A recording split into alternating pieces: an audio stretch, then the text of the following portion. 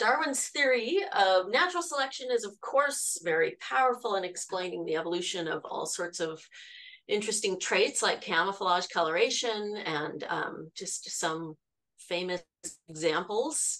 The patu with her chick here blending into the stick. There's a, can you see my pointer where I'm with yes. the arrow? Yes.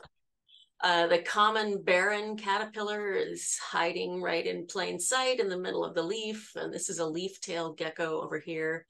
So spectacularly beautiful examples of camouflage. But the theory of natural selection alone has a more difficult time explaining animals like the peacock, where the males seem to be doing everything they can to call attention to themselves as much as possible. And so the Darwin himself proposed the solution to the problem, which is his theory of sexual selection, which proposes that these elaborate traits like the peacock's train and the crest, all of the calls, all the various things that they do are about impressing females. And so it's now well established. They improve competition over mates. So it's now well established that the reason that the males have this spectacular train is that peahens demand it. So this is a peahen, and the peahen is really the artist here who over evolutionary time has been sculpting these spectacular males through their mate choices by selecting the males with the more elaborate displays as mates.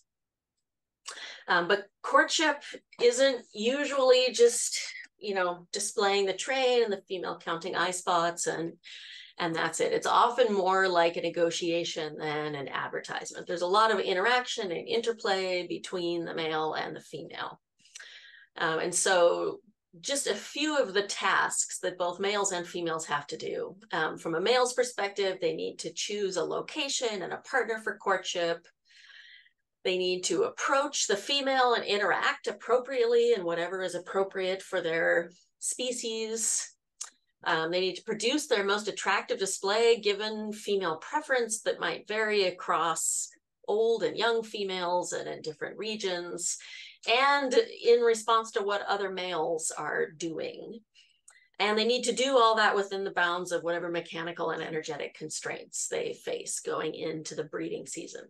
And so these are issues that are faced by not just displaying birds like the sage-grouse, but and the mannequins here, but fish and peacock spiders and all sorts of species face some suite of challenges of this kind. And so these are complex tasks.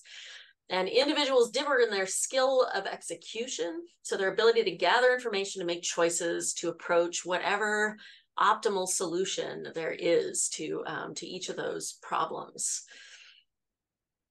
And so sexual selection may favor not just elaborate traits like the peacock's train, the bright colors and loud sounds, but also behavioral skills. And in this case, social skills, important for courtship, that they need to be successful in actually pulling off courtship.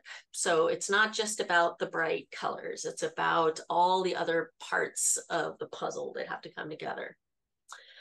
And so few studies have been able to really examine this. So there's a lot we don't know about this whole process of sexual selection for social and other kinds of behavioral skills. And the reason that there are few studies is because it's very hard to do. And so just a few of the tasks that we need to do as scientists: you need to be able to collect detailed measurements of what are often subtle male and female behaviors and the social context. If you want to see how individuals are responding to all these things, you have to have good measurements of them.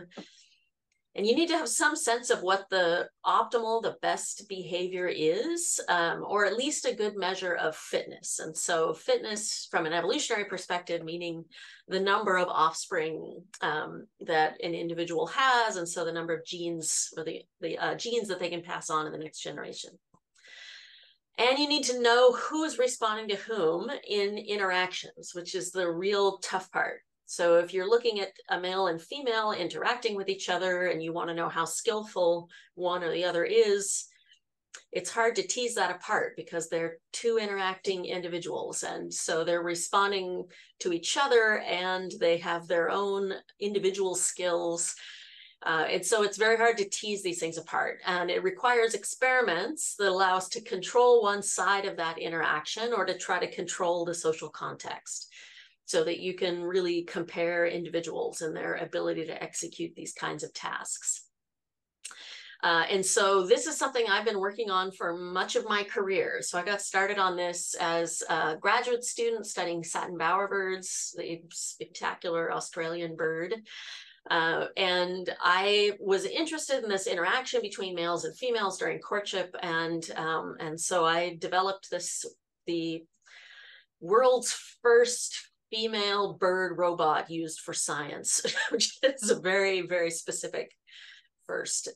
But this is the bird that I built to study those courtship interactions. And I could, place her into the bower where courtship happens and try to tease apart that interaction. So I could mimic female signals and see how well males respond to those signals in a controlled way that allows me to compare across males and relate it to their success in courting real females. And so only a handful of studies have been able to do this with robotics or video playback or any other kind of method because it's just a very challenging thing to do. So there's still a lot we don't know about the evolution of these kinds of traits by sexual selection. And it's complicated enough when you're dealing with a courtship between a male and a female, or an interaction between two males or two females, but looking at this in the context in which it occurs in nature is even more challenging. So this is especially true in lekking species. So this picture you're seeing is one of the biggest, well, it's probably the biggest lek, sage-grouse lek anywhere in the world. It's in Wyoming near where we worked for much of the work I'll tell you about today. And the little white dots that you see in the foreground there are the males. And there were up to, apparently this lek used to be 600 males. The years that I was working out there, there were 400 males out there. I think it's down quite a bit from there, but it's still a spectacularly huge lek. And so all of these males are out in this big open area, strutting around, impressing females. And the females are also out there in the image, but they're very hard to see because they blend right into the sagebrush.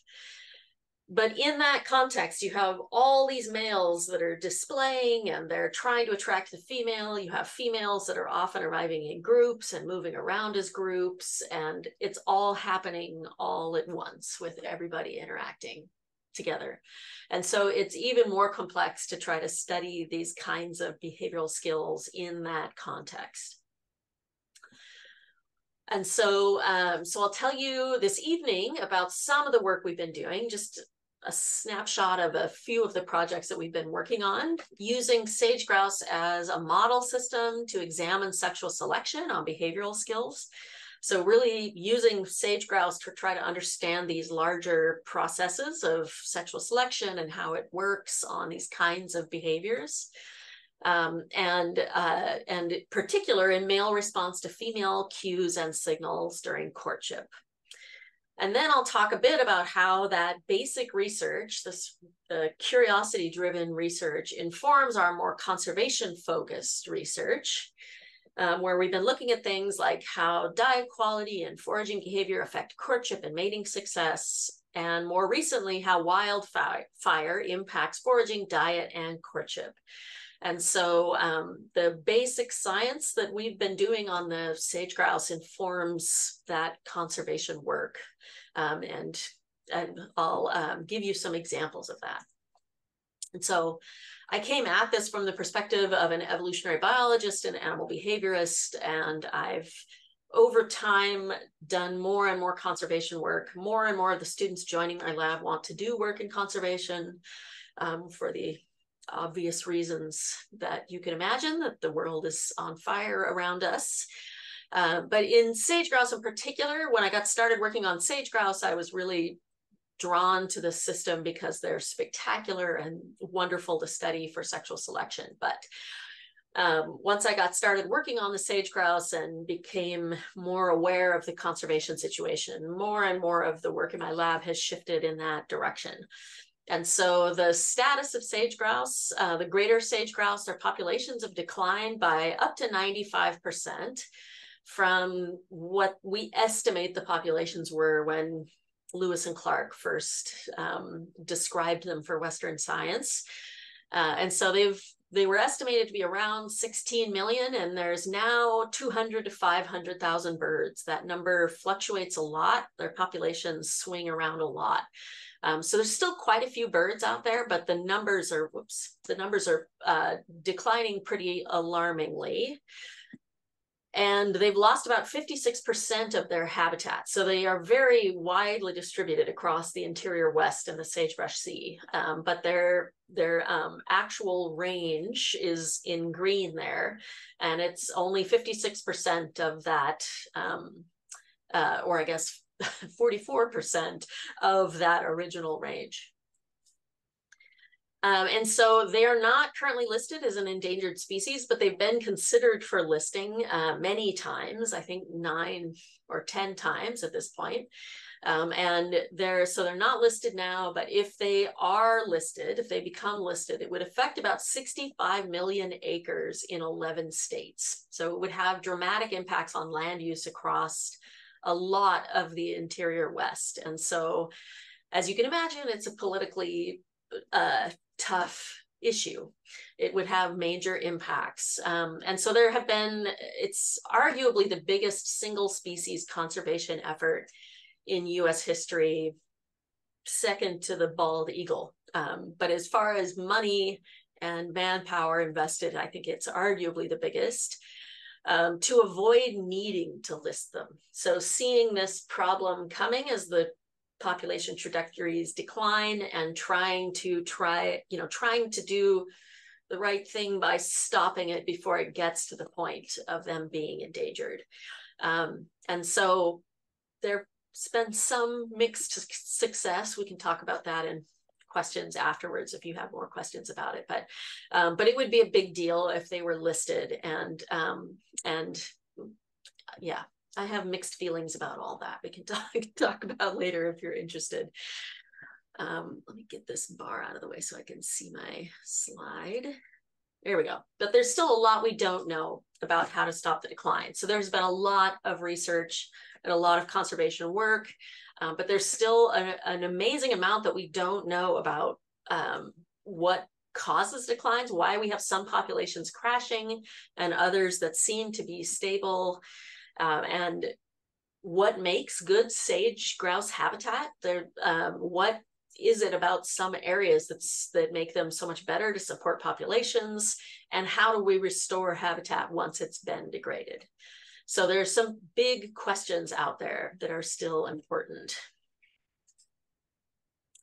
And so we've been doing this work. Much of it is in Lander, Wyoming, or outside of Lander, Wyoming, which is one of the areas where the birds are locally abundant. So they're still fairly easy to see and study. And this area is just right on the east side of the Wind River Range, which is just a gorgeous slice of the Rocky Mountains. And more recently, we've been working in the Eastern Sierra near Mono Lake, around Lee Vining area and Bodie Hills, if you're familiar with that spot. Also spectacular place to work. And most recently, we've had a project in the Santa Rosa Mountains of Nevada, which is also a beautiful place to work. So yeah, one of the great things about studying sage-grouse is just getting to go to these amazing places and getting to know them. And so this is our longest term field site in Wyoming. We were out there for 13 years. Each spring we were out there for 2 to 3 months studying these birds. And we would set up this camp in the middle of nowhere near where our study leks were. So this is Chicken Camp, as it was called by the locals. And we would stay out there with all of our trucks and gear near the leks because they are very hard to access when the weather gets bad. And so we wanted to be as close as we could so that we could get there through the mud or snow or whatever else. And we were out there with field crews every year. So for those 13 years, we had lots and lots of crews. This was a particularly epic field crew photo. Lots of people that came and helped us collect the data. And then we would come back to the lab with hours and hours of video and audio recordings. And we had over 300 undergraduates over the years who worked in my lab and helping to analyze and extract data from these video and audio recordings. So a lot of help. And so we were out there studying the sage-grouse. So this is one morning on the sage-grouse lek. The sound is in normal speed, and so it's set up so you can see one whole morning. And the key thing here is that there are males in the middle, and they're surrounded by hens. And almost all of those hens want to mate with the same in the middle. So you see a lot of other males kind of hanging out, fighting and talking with each other. Most of them will not mate up just because in the middle.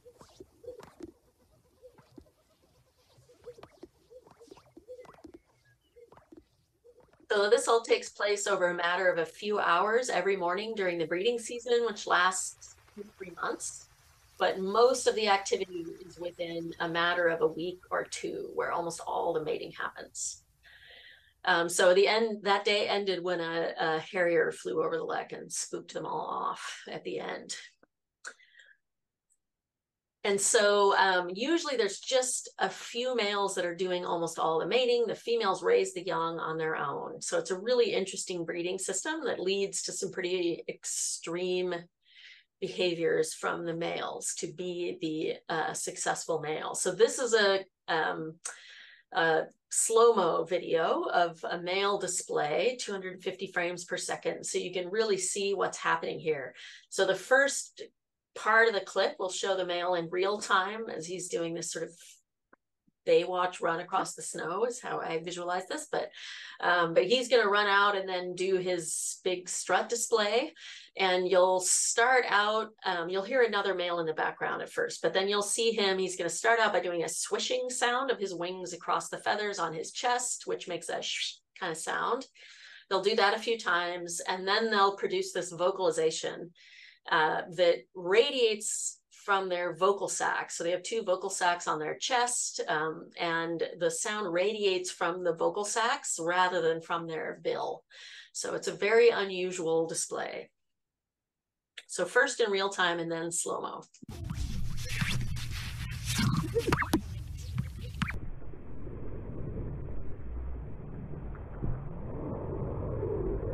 You can hear another male in the background there.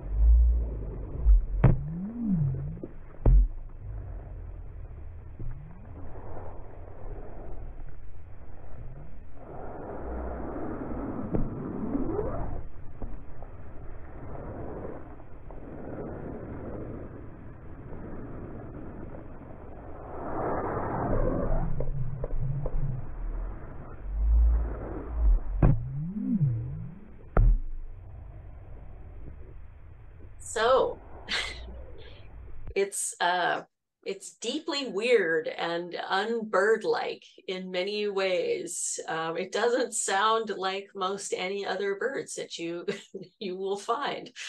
And the mechanical sound is really, it's stridulation, just similar to a cricket that's, rubbing a file across a plectrum to make a little vibration sound. So that's a mechanical sound produced by the feathers, followed by this vocalization that has a very, very specific anatomy to the greater sage-grouse.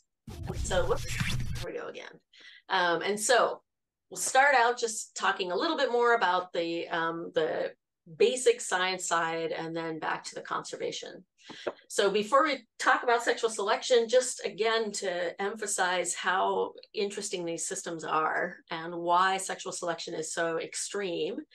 So this photo is one that I took on the lek on the peak day of breeding. So much of the mating happens in a really fairly short window, and there's often just one day of chaos. And that was this day on this lek. So this is 2014, and this male in the middle is sort of our all-time mating champion male who just totally dominated breeding that year. And so we monitored him throughout the breeding season, and over the 3 months, or I guess we monitored for about 2.5 months, he mated over 130 times. And within that, almost all of that mating happened within about a week. And they're on the lek for just a few hours every morning. And so this morning, when I was out there on the lek, I watched him mate 38 times that morning. So 38 times that morning, and 23 of those matings happened in a 23-minute long period of time, where he just mated once a minute for 23 straight minutes with different hens, as far as I could tell. So it was pretty impressive. It's a pretty extraordinary thing.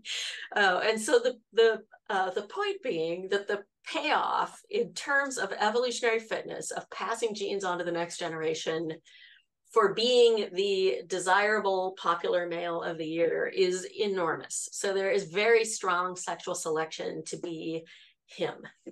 And so that is why we end up with these just extraordinarily weird and elaborate displays in the males. And this is also why we have peacocks and the manakins and birds of paradise. So many of the most spectacular bird species that we all love are lekking species like this, where they have these extreme skews in mating, where just a few individuals are doing most of the mating, and there's very strong selection to be sexy for the males. So what do we know about sexual selection and what females are actually looking for in a mate? We know that they're extremely picky. As I said, they almost all want to mate with the same individuals.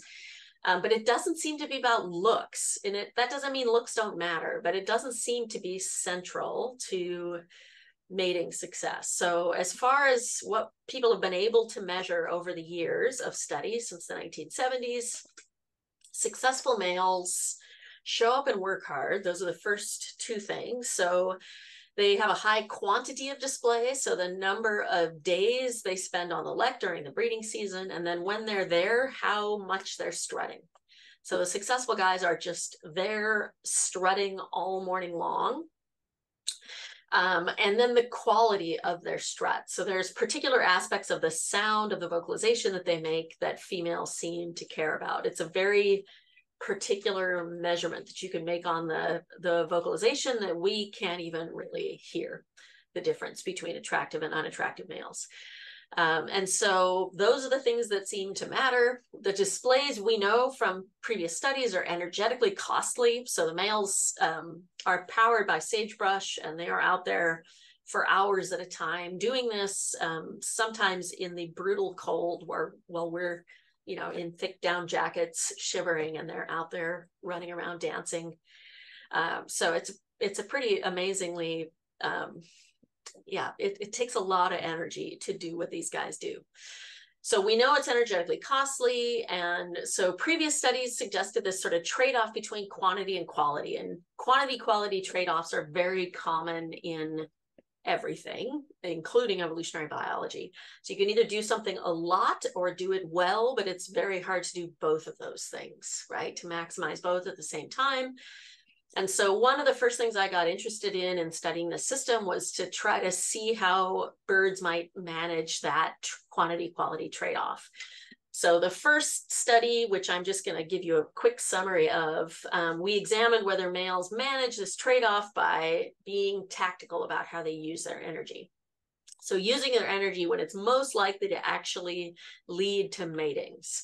And based on past research, it suggested that that's when the females are close. So basically, when a female is up close with a male, that's when strutting at a high rate is the most important. And so we expected the males to really ramp up their strutting when the female is close. And by doing that, they can avoid this quantity-quality trade-off because they're not always at maximum quantity. They're just adjusting it right when it matters the most. So that's what we set out to test, was whether that was happening. And we wanted to know whether males respond to female presence on the lek, whether they're females present or absent, and then their proximity, so how close they are to the male. And so this is where this was the first generation robotic female sage-grouse, and fairly primitive, but good enough. And so she was on G-scale model train tracks, and it's a, you know, this was my first attempt at taxidermying a sage-grouse, so it's not my best work. But she has a little microphone on the top and a little video camera embedded in the front. And we can send her out onto the lek where males are displaying, and it allows us to control for female presence. We're basically comparing males across a level playing field. We know the female they're recording, and we can control her proximity to the males and see how the males adjust their behavior in response to that. And so you may be wondering, do they fall for this because she doesn't have legs and she's on train tracks and she has a microphone? And yes, they did. So the males in lekking species are not very picky. So they're not investing a lot in this relationship. As you saw from my photo there, he made it 23 times in 23 minutes. So his, you know, he invests more than just 1 minute in that female. There's a lot of courtship that leads up to that, but it's not as if he's picking a long-term partner like an albatross, where they're both very much assessing each other and making a good choice. Males, sage-grouse, are not very picky. And so when there are no real females or robotic females on the lek, we often see them trying to actually mate with dried cow pies and all sorts of other things out there because they're just really keyed up and ready to mate. So it's fairly easy to fool them, which is why I've done all of this work with robotic females in lekking species. It would be very hard to fool males from a monogamous species where they were paying attention to who they were investing their courtship effort in. So, whoops, I should introduce this. So this is a video clip from on board this first generation robot. So again, she had the video camera. And so this is going to show her moving out onto the lek, interacting with a male.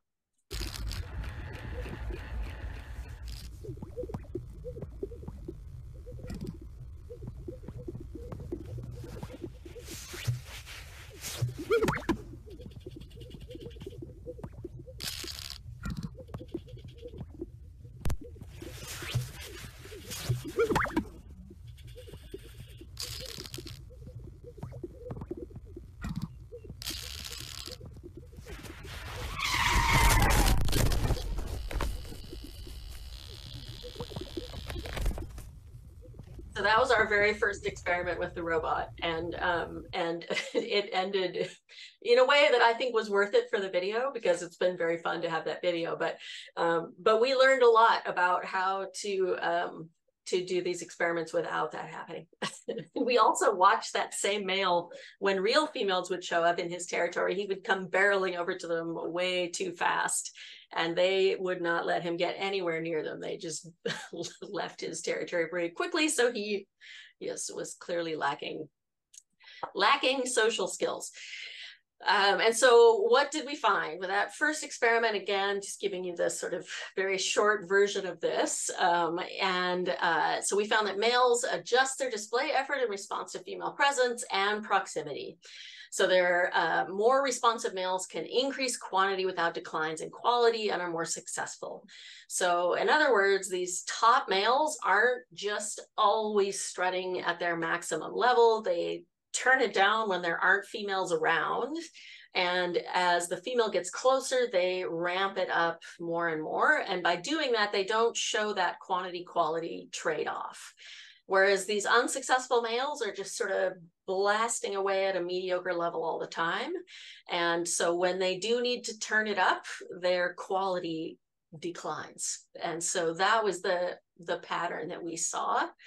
And that suggests that there's sexual selection on this particular social skill, this courtship skill, which is allocating their effort when it's most likely to lead to matings. And so the males that were better at this were more successful at convincing real females to mate, because they could put on a better show.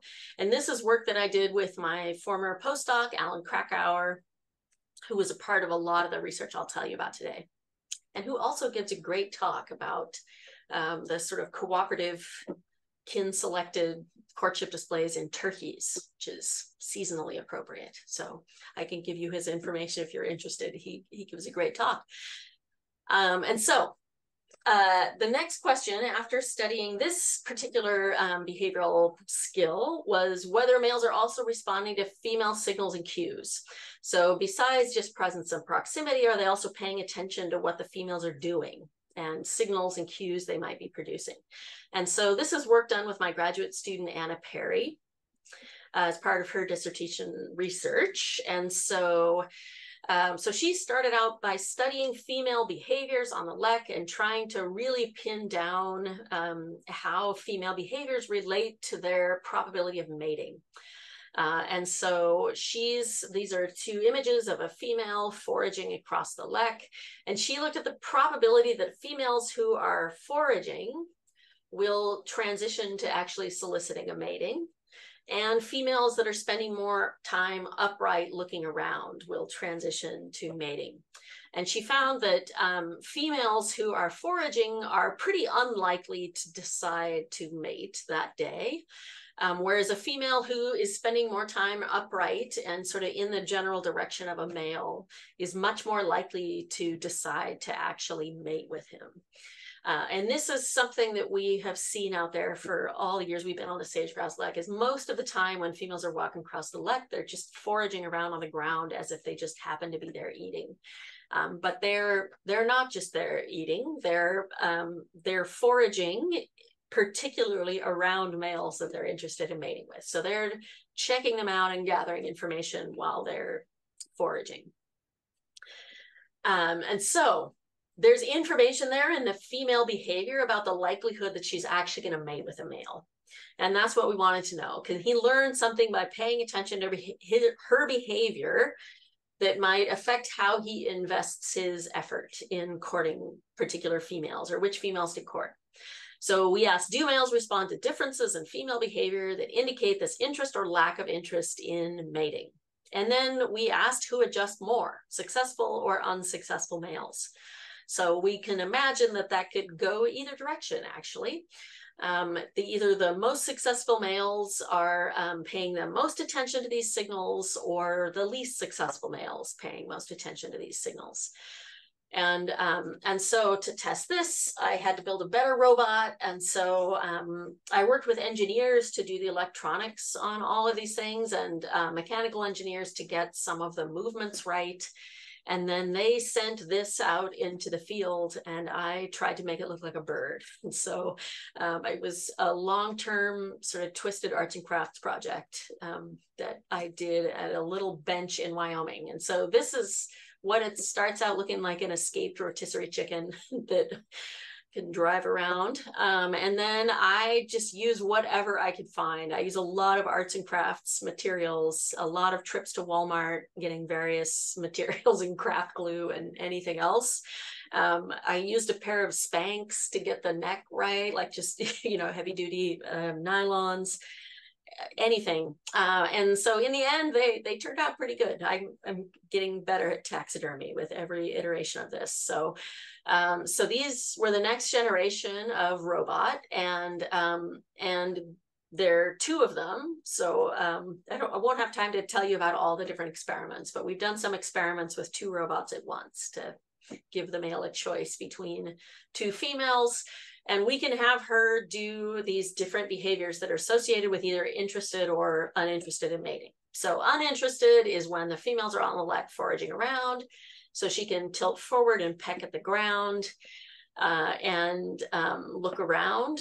And we're able to drive her out onto the lek. We don't have to set up train tracks, which is nice. So we can send her out in a sort of predetermined course onto the lek. And then if the female's interested, then she's spending more time upright and sort of looking around in the general direction when a male is there. I was trying to drive and film at the same time, so the camera work is not my best,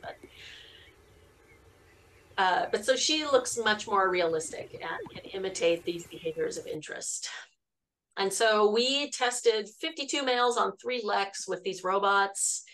And we tested them with a female looking interested or uninterested. We also looked at their behavior towards real females and when there's no females around. And as with the first robot, we did the same test on the first robot, but there's very little difference between the male's behavior towards the robotic female and a real female.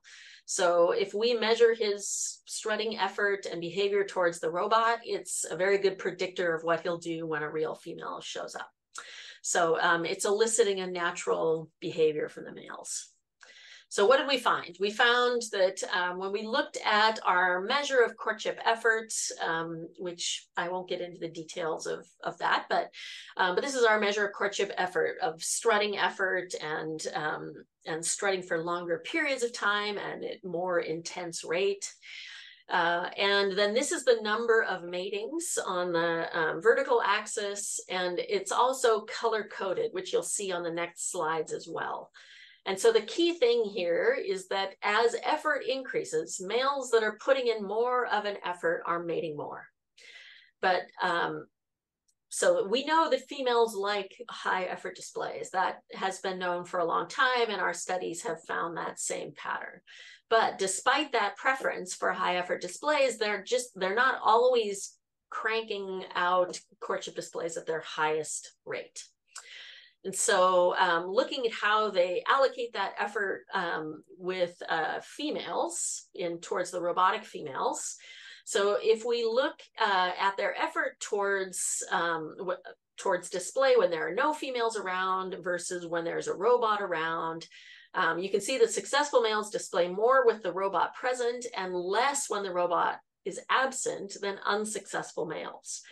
And so there's a negative relationship here. So males that are strutting the most when there's a robot present are actually strutting the least when there are no females around. And the males, again, that are just sort of mediocre, not very successful in mating, are just kind of blasting away around the middle here, not really making any adjustments.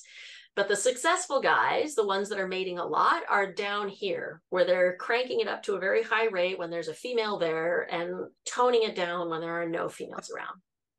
And then there's that guy, because there's always one guy who does not do what everybody else does. But and so this is similar to what we found in that first experiment that I just briefly summarized. We found that same basic pattern. And then we wanted to look at how they respond to female signals. So that was just presence or absence, but how about their response to the uninterested or interested signals? And so here, using uninterested as sort of the baseline, and we looked at their change in effort with the treatment. And what you can see is that on average, males are increasing their effort during interactions with the interested females. So in general, they're cranking it up when there's a female who's showing signs of being actually interested in mating. So she's spending more time upright looking around rather than foraging at the lek. But there's a lot of variability among males in how they do this. And so we wanted to know whether more successful males were responding more or whether unsuccessful males were responding more. And it turned out that the unsuccessful males were actually the ones that were making bigger adjustments in their display effort. And so unsuccessful males were biasing their effort more than successful males, whereas the successful males were more consistent. And so this was one of the hypotheses that we set out to test, one of the possibilities that we predicted could happen, which is that these successful males, if there is a female out there and she has approached him, they just go for it because they have a better chance of convincing the female to mate that day or a different day. Whereas the unsuccessful males are really investing only if the female is showing signs that she's actually going to mate with him. So they're the ones that are saving their energy more in this particular case. So it's a different kind of skill and response than we saw in the first experiment. So it's consistent with one of our alternative hypotheses that the less successful males are more energetically constrained and invest their energy courting females that are more likely to actually mate. Whereas the successful guys, if she's interested enough to approach him, will just go for it. And so in sage-grouse, successful and unsuccessful males might have different tactics in response to these female signals, is what our results suggested. And so measuring these courtship tactics relative to their fitness, their success in mating, we gain this more complete picture of how sexual selection acts on displays.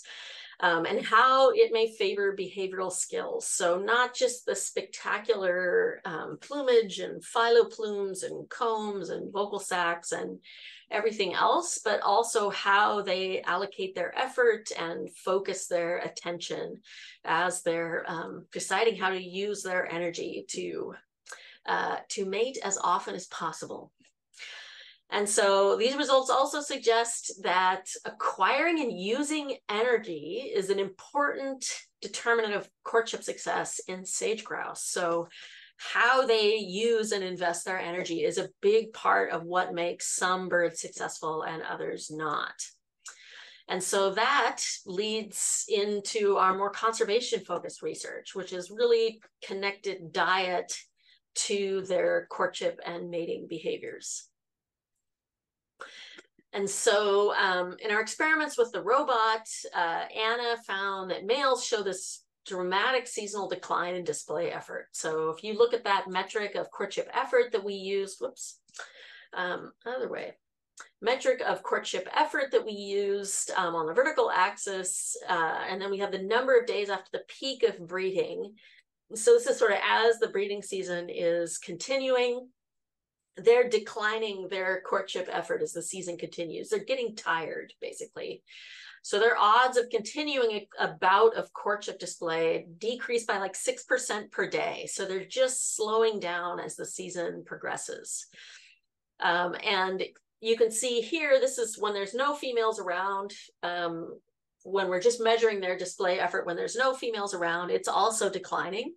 And then when you look at their behavior towards a real female or an interested robot, you see that they're very similar display efforts, but it's also declining throughout the season.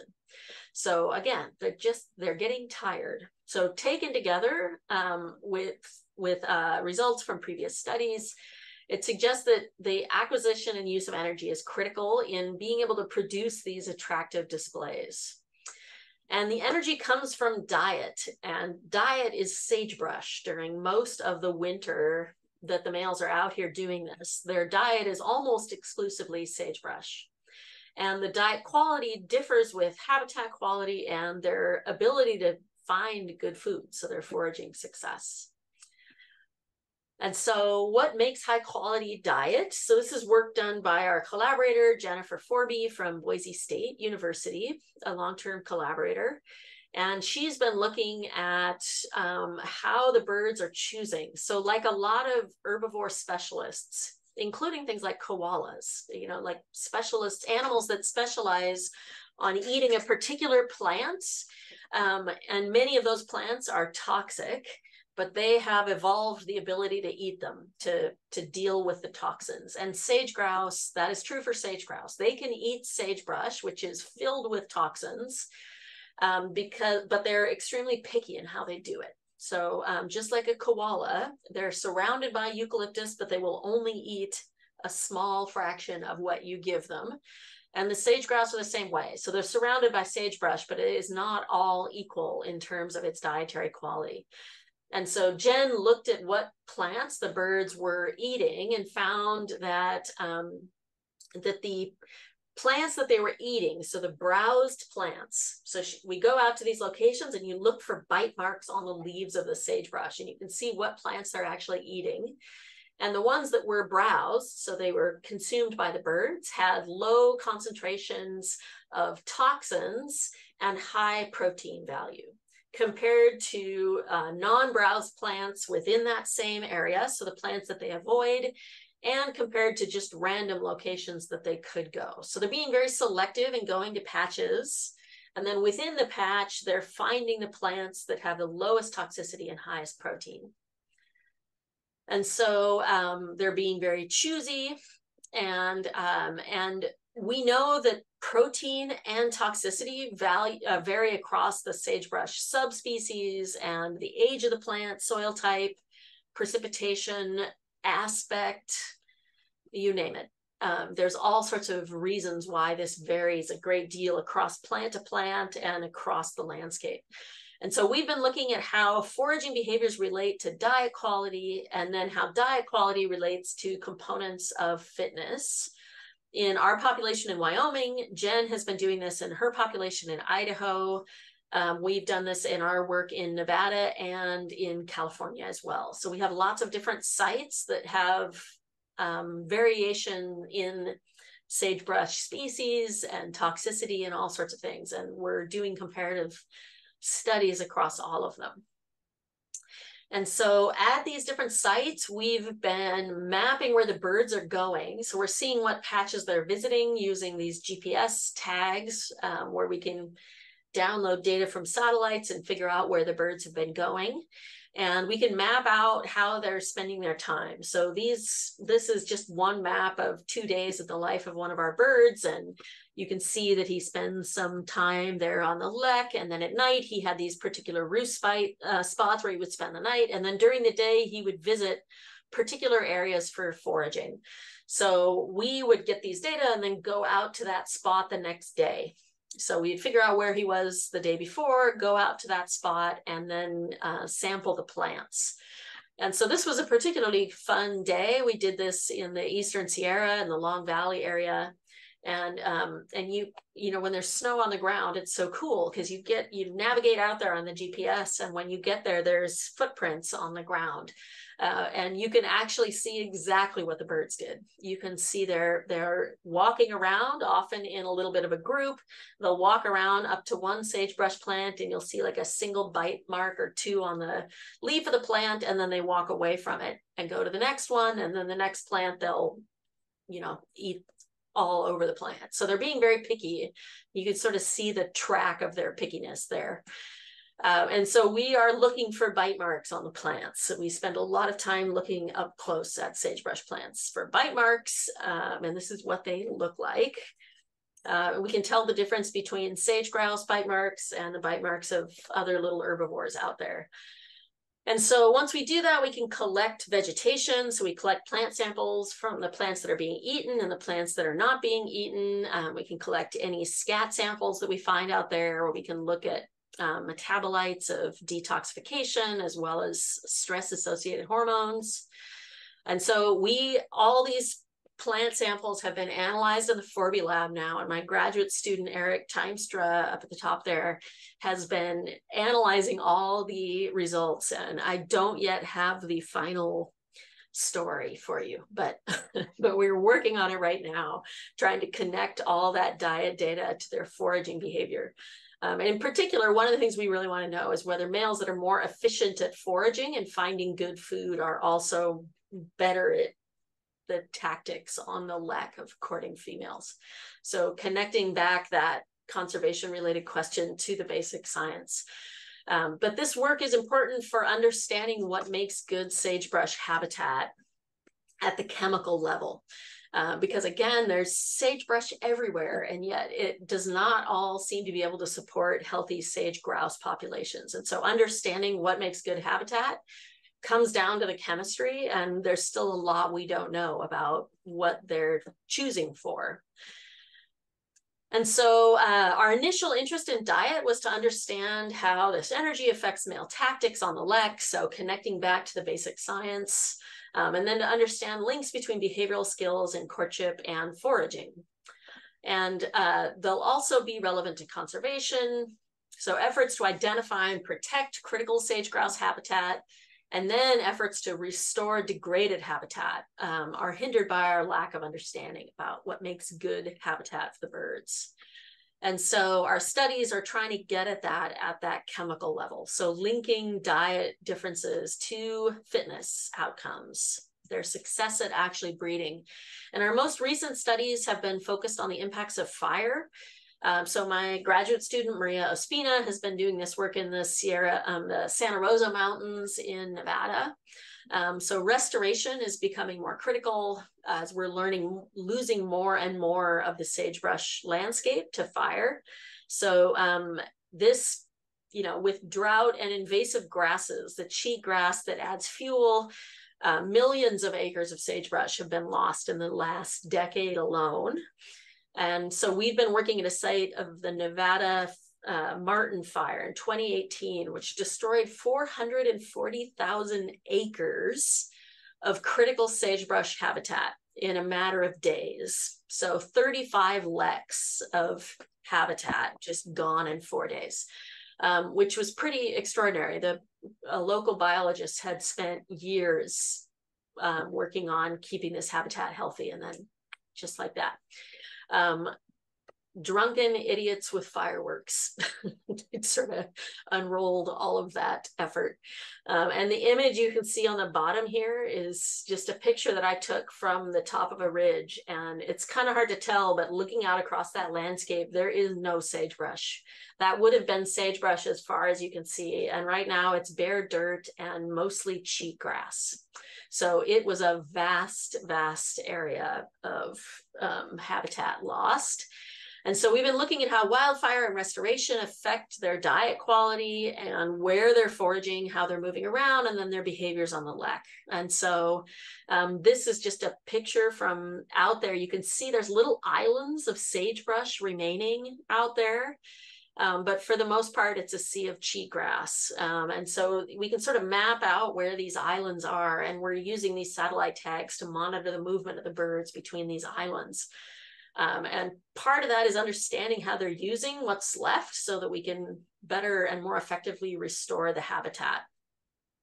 And so as these populations decline, our work has focused more on conservation, but we're still using what we've learned from the basic animal behavior studies and looking at their behaviors on the lek and their fitness. And yeah, it's exciting work out there. We have learned to get every type of vehicle stuck in every type of situation. It's a challenging landscape to work in that time of the year, right when the snow is melting into mud. But we've been working closely with the wildlife managers and policymakers to try to inform their restoration efforts with recommendations. So the sage-grouse have been important as a model system in evolutionary and behavioral biology for decades. So we have learned a lot from these birds over the many years of studying them. This is a magazine cover from 1932, and I just love that it looks just like that guy. So we've been studying the behavior of these birds for a very long time, and humans have been studying these birds for a very, very long time. So there's this is a dance of the local Shoshone tribe. That's the chicken dance that includes sage-grouse tail feathers in the bustle. And they were an important food source, and their display behaviors were an important part of the cultural heritage. And you can see some of the sage-grouse and prairie chicken behaviors in the dances at powwows. So they've been important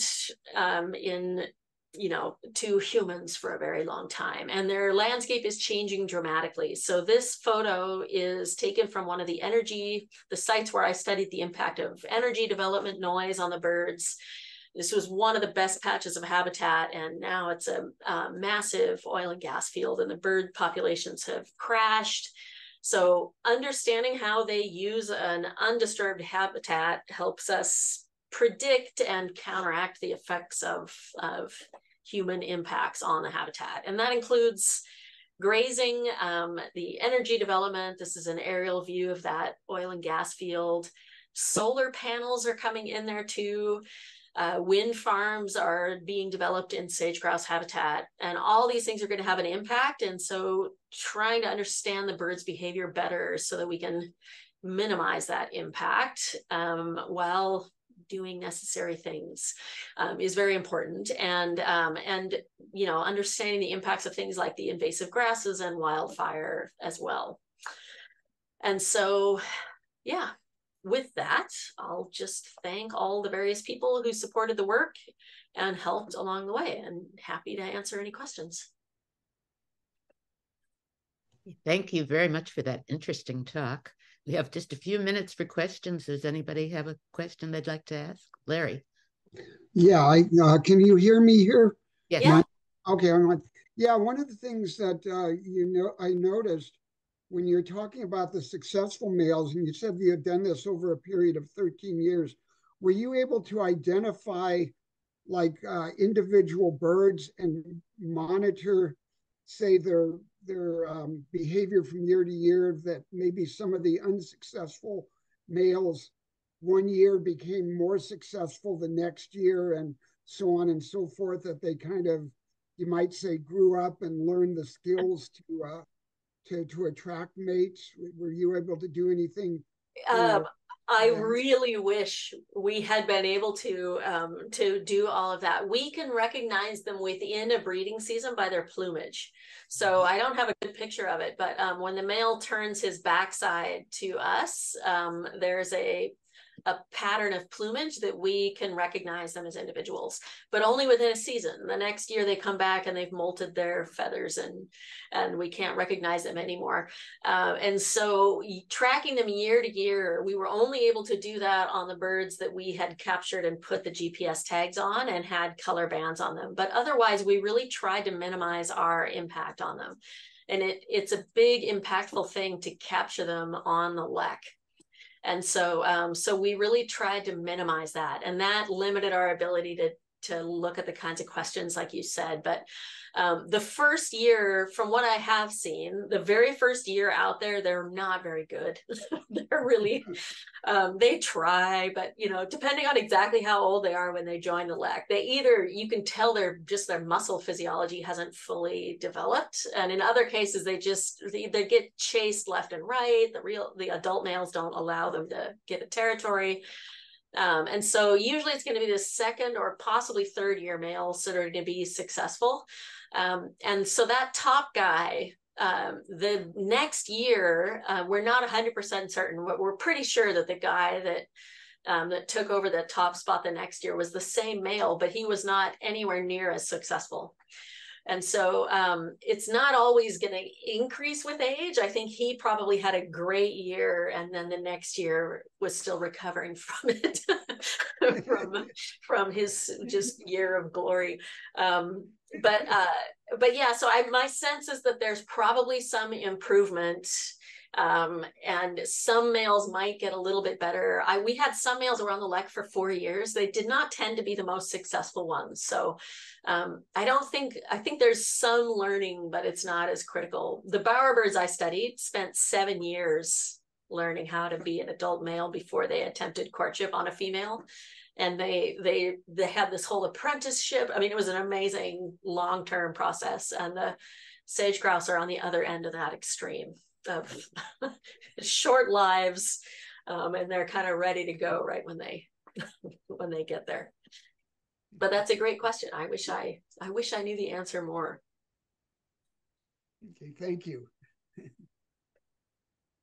Has anyone gotten to see them in the wild, on the lek, or anywhere? Yeah. Yeah. And over by Mono Lake. Mm-hmm. Yeah, there's the leks near Mammoth are pretty well known to be accessible. They're right near a hot spring. So we had some camera traps out by those leks, and we would get an occasional people coming and going from the hot spring at sunrise on our camera traps. Yeah, there's a few spots that you can still see them out there. Great. And any other questions? Okay, since we're running overtime, I guess we'll call it quits at this point. We want to thank Dr. Patricelli for a wonderful lecture, really interesting.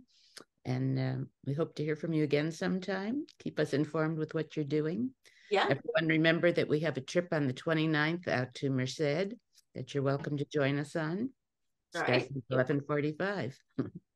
Okay, so with that, I guess we'll call it a night. Thank you again. Good night, everyone.